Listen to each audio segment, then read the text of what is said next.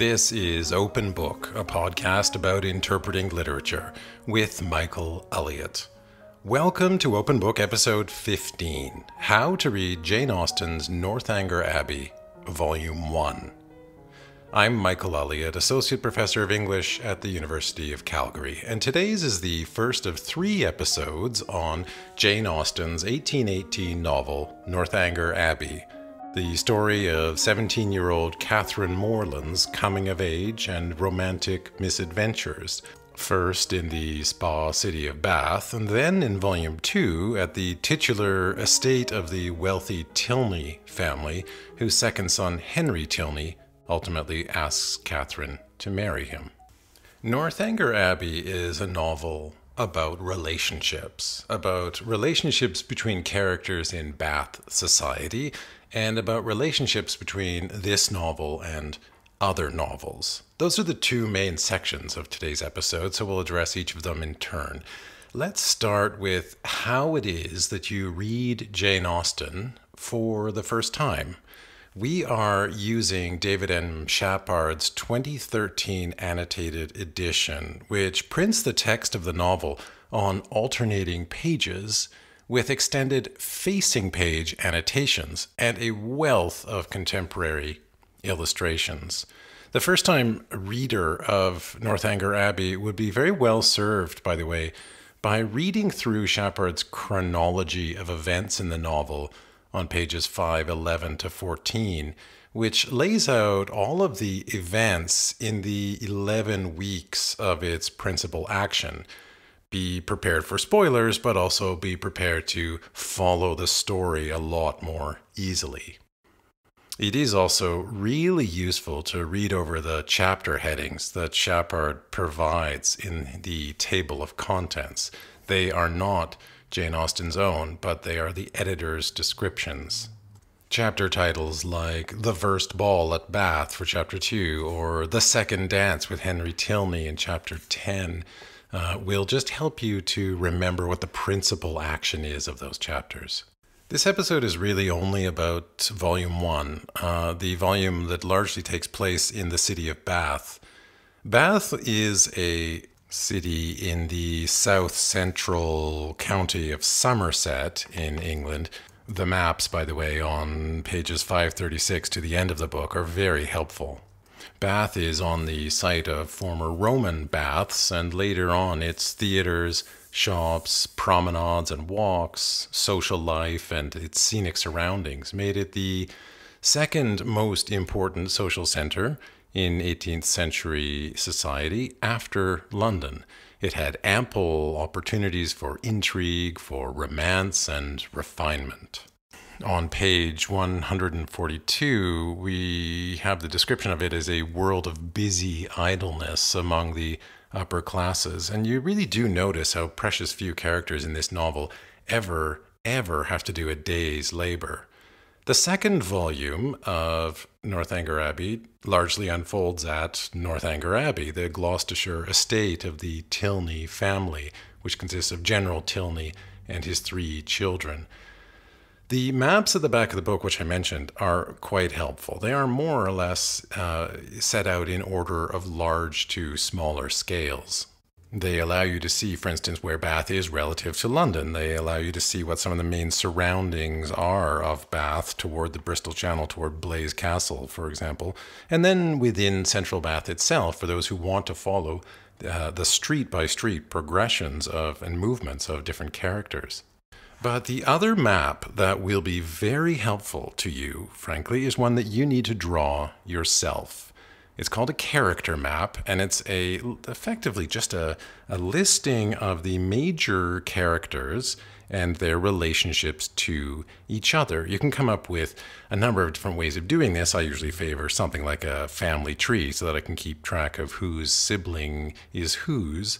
But then you draw arrows between different people in order to suggest love interests or villainy or antipathy or friendship or any manner of relationship. You can come up with the most elaborate arrangement that you want.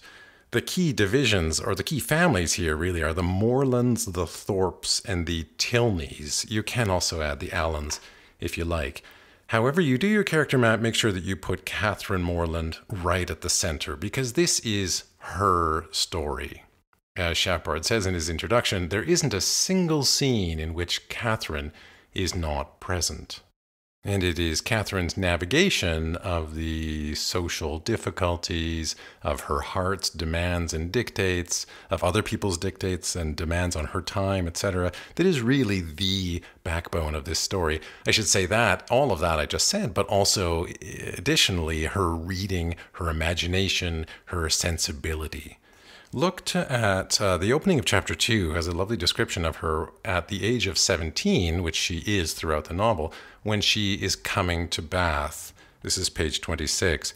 Her heart was affectionate, her disposition cheerful and open, without conceit or affectation of any kind, her manners just removed from the awkwardness and shyness of a girl, her person pleasing, and when in good looks, pretty, and her mind about as ignorant and uninformed as the female mind at 17 usually is.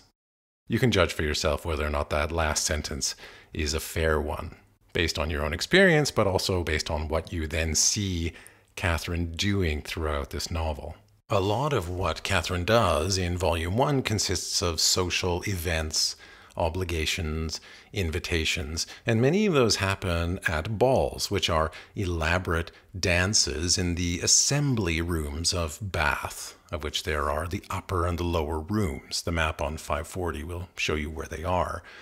Balls were opportunities for socializing, but also for dancing, obviously, and for dressing, both according to elaborate rules of conduct and of fashion. At the second of these balls, in chapter 3, Catherine meets Henry Tilney, who becomes her perennial love interest and ultimately her husband.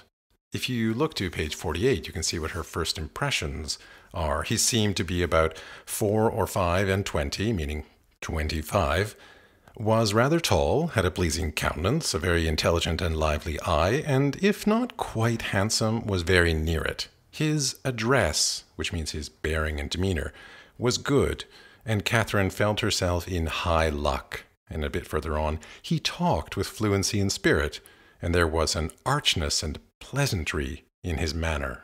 That archness is going to be on ample display all the way through this novel, because Henry likes to poke fun at people that he speaks to in a playful and gentle way. Henry and his sister Eleanor become Catherine's primary social interests, both because of her romantic inclination toward the brother and her admiration of the sister. Look at chapter 8, this is page 116, when we have a description of Miss Tilney. Miss Tilney, this is Eleanor, had a good figure, a pretty face, and a very agreeable countenance. And her air, which again means her outward character or demeanor, though it had not all the decided pretension, the resolute stylishness of Miss Thorpe's, that is, Isabella, Catherine's other friend, had more real elegance. Her manners showed good sense and good breeding. They were neither shy nor affectedly open, that is, unreserved, and she seemed capable of being young, attractive, and at a ball without wanting to fix the attention of every man near her, and without exaggerated feelings of ecstatic delight or inconceivable vexation on every little trifling occurrence. You can see in this description more or less that Austen likes to describe women like Eleanor with, or rather in contrast to, those she is not like Isabella, or slightly more elegant than Isabella, far less flighty or foolish or exaggerated than other women who are at these balls. But before long, Catherine attracts the attention of a man named John Thorpe, who is the villain of this novel, as we'll see.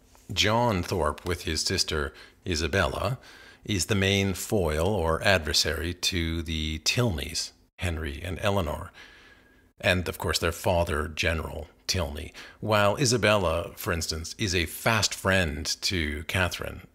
She ultimately proves unreliable. She's also quite superficial. She's rather empty-headed. She's jealous, for instance, of Catherine's time and attention. She can be petulant and manipulative.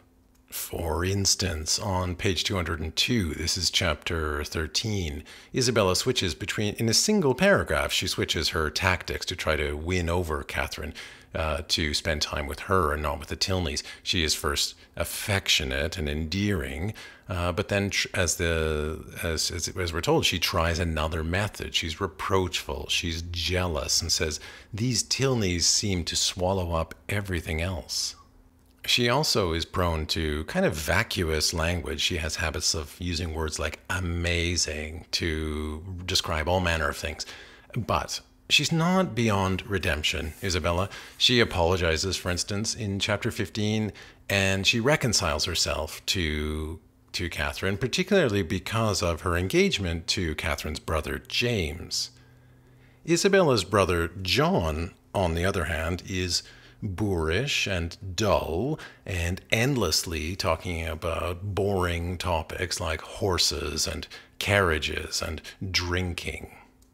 In our first encounter with him, page 92, he's described as, quote, "a stout young man of middling height who with a plain face and ungraceful form." A few pages later, James, who knows him because they are fellow undergraduates at Oxford University, describes him on 104 as a bit of a rattle, which is defined as, quote, "a person who talks incessantly in a lively or thoughtless manner." Emphasis, I think, on the thoughtless. Later on in chapter 9, we get an elaboration of what a rattle does, and it's kind of threatening. We discover that a rattle is someone who makes, this is page 138, makes idle assertions and impudent falsehoods, and also has a habit of telling lies to increase their importance, or asserting at one moment what they would contradict the next.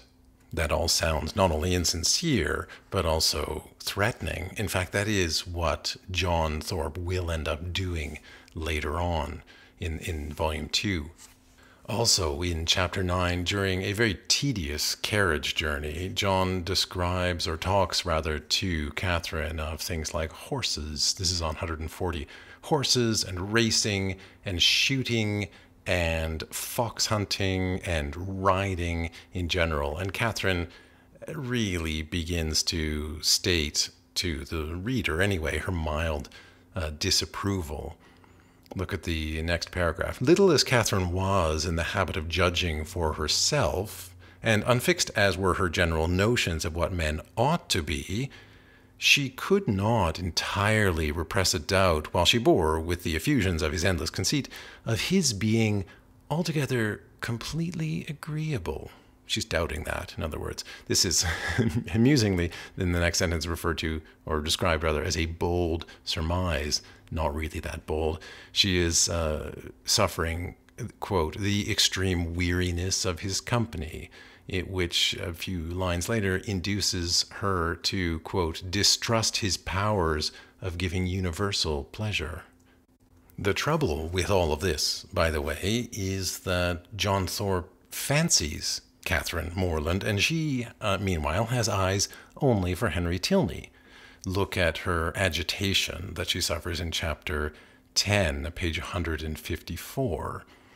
Every young lady may feel for my heroine in this critical moment, for every young lady has at some time or other known the same agitation. All have been, or at least all have believed themselves to be, in danger from the pursuit of someone whom they wish to avoid, namely John Thorpe, and all have been anxious for the attentions of someone whom they wish to please, namely Henry Tilney.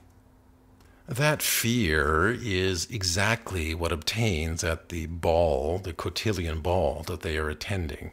Look what happens on the following page, 156. First, Henry asks her to dance, and, quote, "with what sparkling eyes and ready motion she granted his request, and with how pleasing a flutter of heart she went with him to the set, may be easily imagined. Rather a roundabout way of saying that she felt all of these things.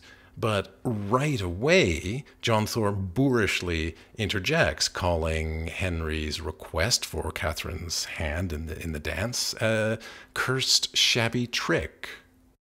Thorpe feels that he is the only one entitled to ask Catherine to dance, and Tilney quickly responds to this, at least to Catherine, saying on 160 that he and Catherine, quote, have entered into a contract of mutual agreeableness for the space of an evening, and all our agreeableness belongs solely to each other for that time. And a bit later, I consider a country dance as an emblem of marriage. Fidelity and complacence, that is agreeableness, are the principal duties of both, and those men who do not choose to dance or marry themselves have no business with the partners or wives of their neighbors. I am probably reading Tilney's delivery a bit more seriously, more angrily than he intends it. It is a little bit more playful, and he elaborates on it at some length on 162. You will allow, he says, in both, that is marriage and in dancing, man has the advantage of choice, woman only the power of refusal. That in both it is an engagement between man and woman formed for the advantage of each, and that when once entered into, they belong exclusively to each other till the moment of its dissolution. Thirdly, that it is their duty each to endeavor to give the other no cause for wishing that he or she had bestowed themselves elsewhere, and their best interest to keep their own imaginations from wandering towards the perfections of their neighbors, or fancying that they should have been better off with anyone else. All of the playfulness of his tone and the sociability of the event and the overall feeling of this being something inconsequential, something merely decorative or beautiful or enjoyable purely for its own sake, all of that feeling is kind of made a lot more serious than by this metaphor, or rather this simile that Tilney sets up between marriage and dancing. That is to say, all of this activity is kind of a prelude toward marriage. It is a precondition. It's something quite similar to the much more serious undertaking of marriage. It is, in any event, at least a reminder that there are very much larger consequences to the events of these social occasions. The next day, John Thorpe sabotages Catherine's plans for an outing with the Tilneys by lying that he has seen Henry Tilney with another woman riding off in his carriage. And that is not the only time that Thorpe is going to lie to get what he wants.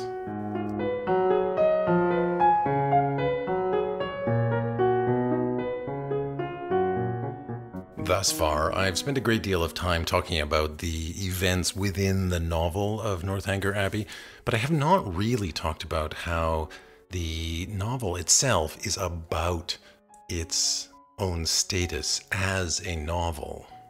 And part of the reason for that self-awareness of its own narrativity is because Catherine is such an avid reader.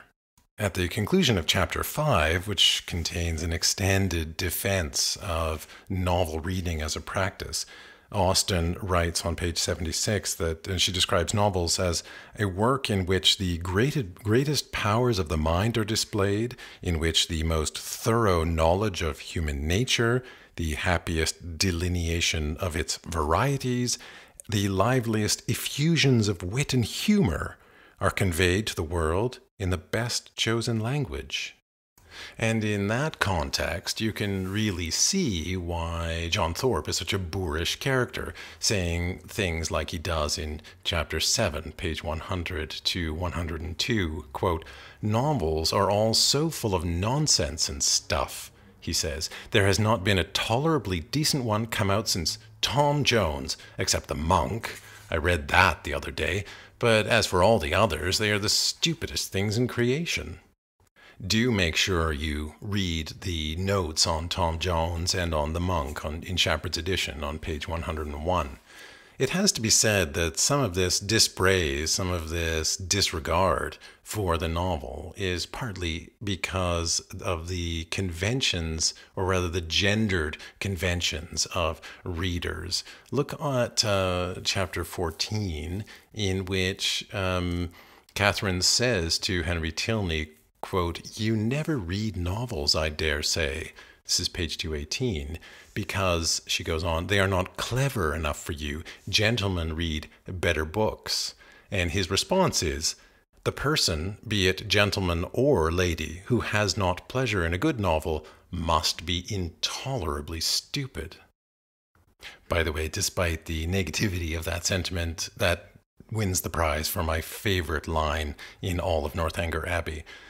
I said this was a gendered convention, both because Catherine says gentlemen read better books, and also because the note 10 on 219, informs us as much. There was a female preference for fiction and a male preference for non-fiction, which frankly obtains to this day. But Tilney, being a superior man, defies this. Look at page 220, in which he says, "I myself have read hundreds and hundreds."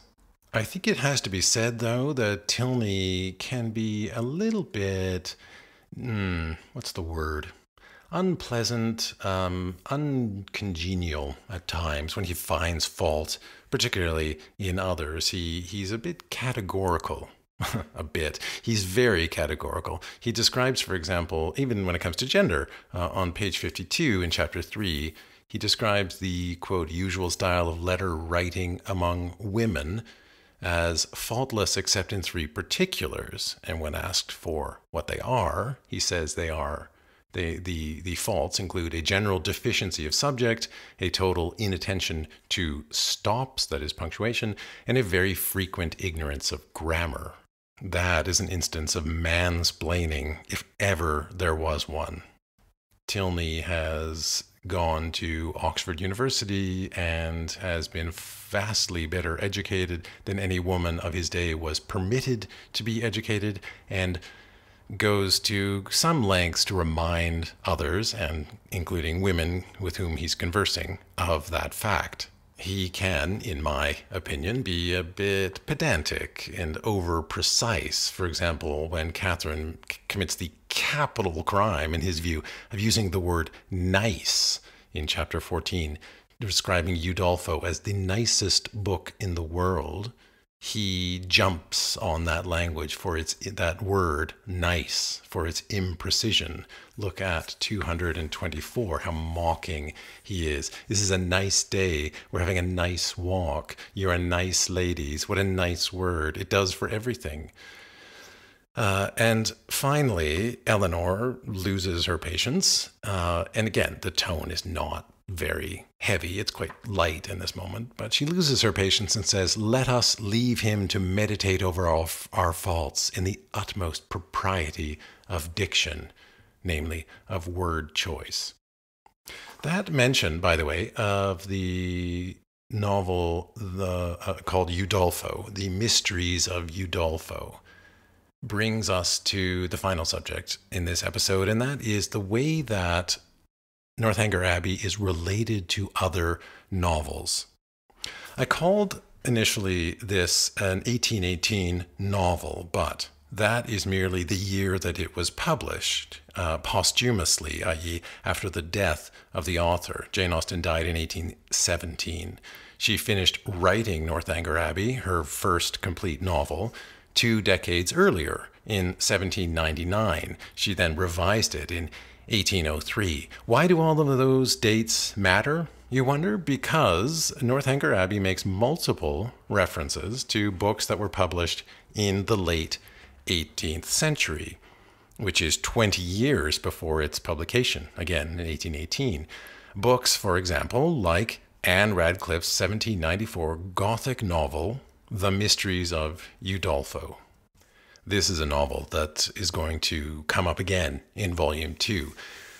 So I won't say enough at the moment about its specifics. I will only say that its genre of the Gothic novel was an extraordinarily popular genre for about 30 years in the late 18th century. That is, about the 1760s to the 1790s. And this is a genre in which heroines suffer mental terror and supernatural threats like, say, ghouls or vampires who lurk in antique settings, including buildings built in the Gothic style like abbeys, churchyards, or crypts. The most lurid of examples is Matthew Lewis's novel from 1796 called The Monk, which John Thorpe alluded to earlier. It includes incest and murder. The genre, though, was steeped in German influences and settings and was quite influenced by translations from German, which reflected a prevailing Germanic influence on English literature in the late 18th and early 19th centuries.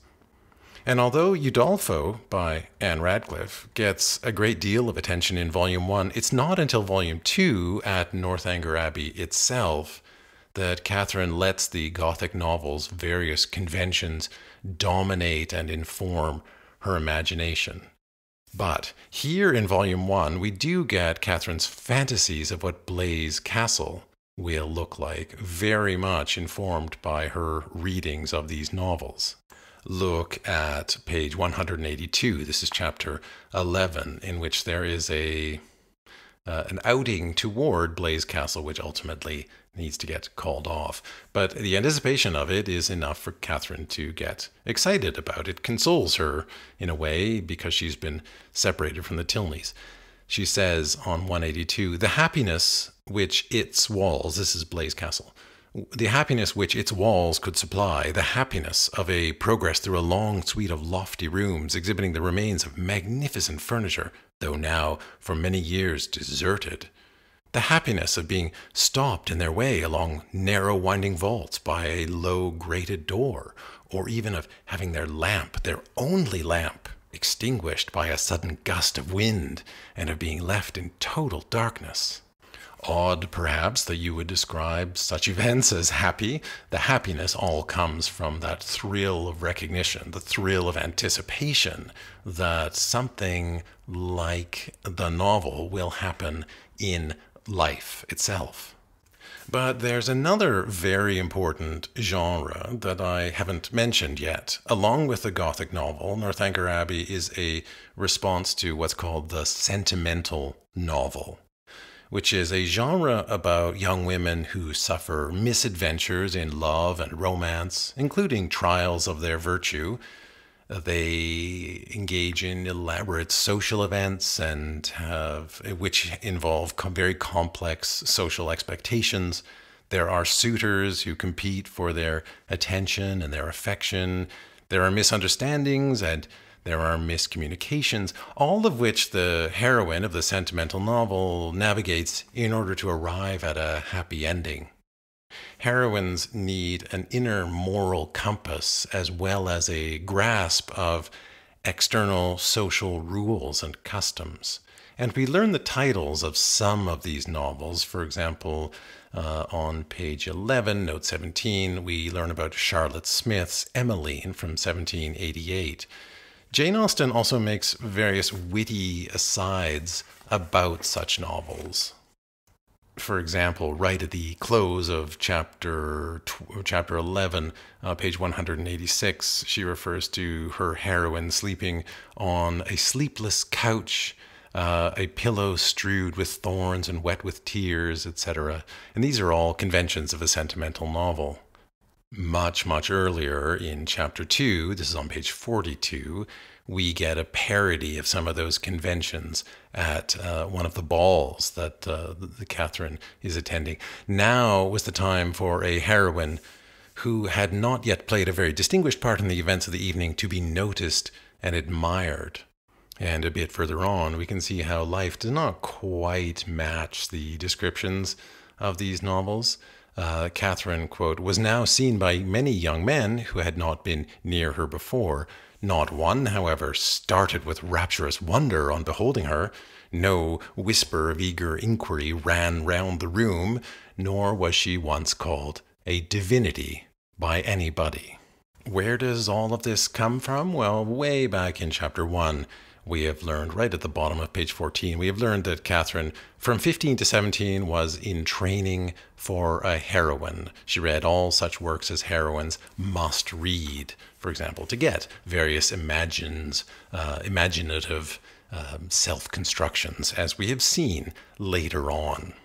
And so Volume 1 of Northanger Abbey has shown us the uncertain pathway of love for Catherine, the unwritten rules, the chance meetings, the clever conversations, the injured feelings, and the fervid anxieties that attend love.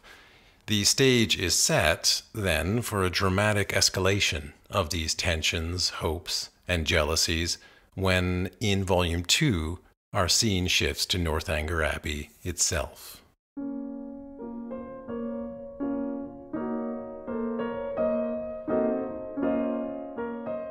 You've been listening to Open Book, a podcast about interpreting literature with Michael Elliott. The next episode is on books 5 and 6 of John Milton's epic Paradise Lost, covering the war in heaven and other key elements of Satan's origin story. Meanwhile, you can search me up in the usual places. It should turn up my blog if you spell my surname Ullyot, or go straight there by typing j.mp/Elliott. You can also find me on Instagram, YouTube, and Twitter in descending order of regularity, and then there's old-fashioned email, Elliott@ucalgary, that's UCALGARY.ca. The music from this episode is courtesy of the Open Well-Tempered Clavier Project and performed by Kimiko Ishizaka.